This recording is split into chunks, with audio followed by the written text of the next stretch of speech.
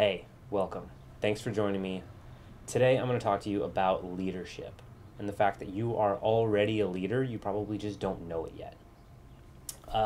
Leadership's an idea that I've been working pretty hard to embrace in my life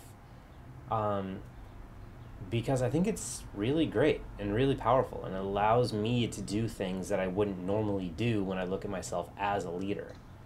It allows me to look at things that I want and to go for them, not simply because I want them, but because I can be a leader in that area. So, to tell you what I mean, first I want to share with you what being a leader even means to me. What being a leader means to me is a leader is someone that was willing to bring something into a space. And I don't just mean like bring physical shit with you.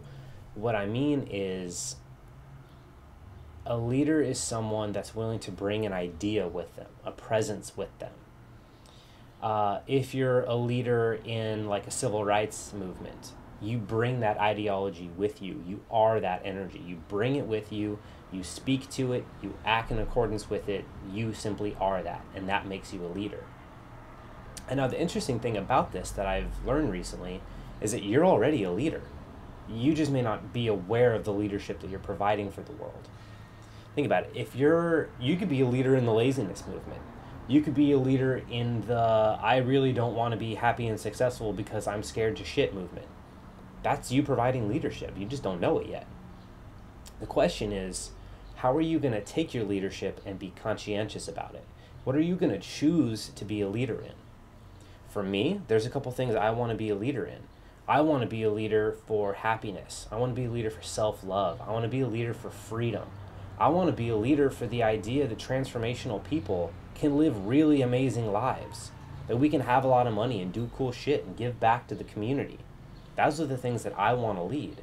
And the fact that I know that me stepping into that, my presence, when I'm really owning that, gives the people around me the permission to own that as well, that makes me a leader. And so you, whatever your presence is, whatever you bring with you wherever you are, that's what you're giving people permission to think and feel and act in accordance with. So the question is, what kind of leader are you going to be? Are you going to be the sit on your ass and feel sorry for yourself leader? Or are you going to be the type of leader that takes a look at what you want, that takes a look at what the community around you needs, and take a stand for what you want and what you feel like everyone needs, and be at the forefront of that? Be the person willing to take the first step into that and give it to the rest of the world. I personally encourage you to take a look at what you want, what you need, what the world around you wants and needs, and take a stand for that. Because that's conscientious leadership. You're already a leader. You just need to know how to wield your power.